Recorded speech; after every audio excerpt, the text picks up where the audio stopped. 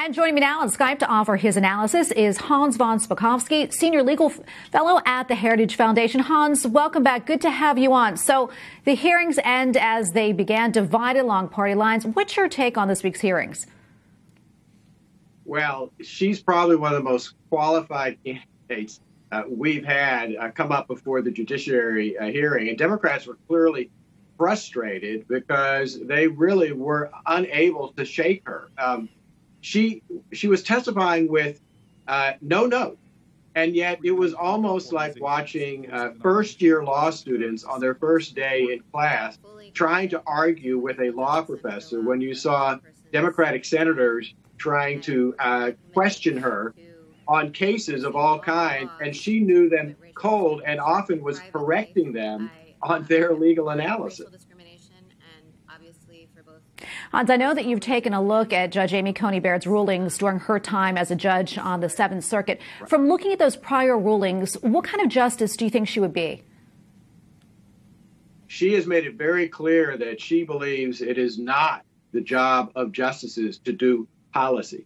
That is the job of Congress and the legislature. And if you look at her court decisions, you will see that what she does is interpret the Constitution and apply federal statutes the way they're written and the way Congress laid out these statutes and intended them to be applied.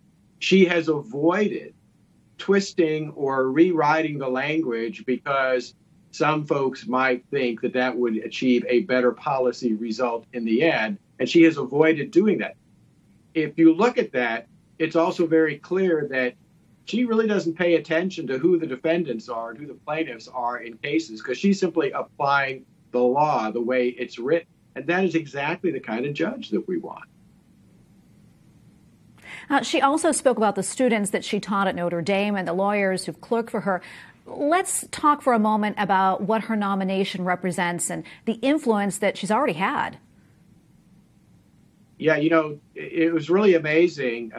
Not only has she been considered by students as one of the best professors at Notre Dame, but, you know, every single law clerk that clerked with her when she clerked at the Supreme Court, including law clerks for the liberal justices, every single one of them supported her. And so she's going to be actually the first working mother on the Supreme Court and one of the few justices who did not go to Harvard and Yale. And that's the kind of thing I think we want, that kind of diversity on the Supreme Court. Absolutely. Judge Barrett is President Trump's third Supreme Court nominee. How significant is that in terms of his judicial legacy? This is very important. You know, ever since Justice Kennedy left, Justice Kennedy used to be the swing vote. He would occasionally side with the liberals. Unfortunately, Chief Justice Roberts has taken over that role, and sometimes in what are politically controversial decisions, he has swung over and voted with the liberal justices. Hopefully, with Amy Coney Barrett, she will be a vote to offset when the Chief Justice does that and will actually apply the Constitution the way it should be applied. Well, Hans, thanks so much for coming on. We appreciate your analysis. Hans Spakovsky, that is, Senior Legal Fellow at the Heritage Foundation. Thanks again, Hans. Thanks for having me.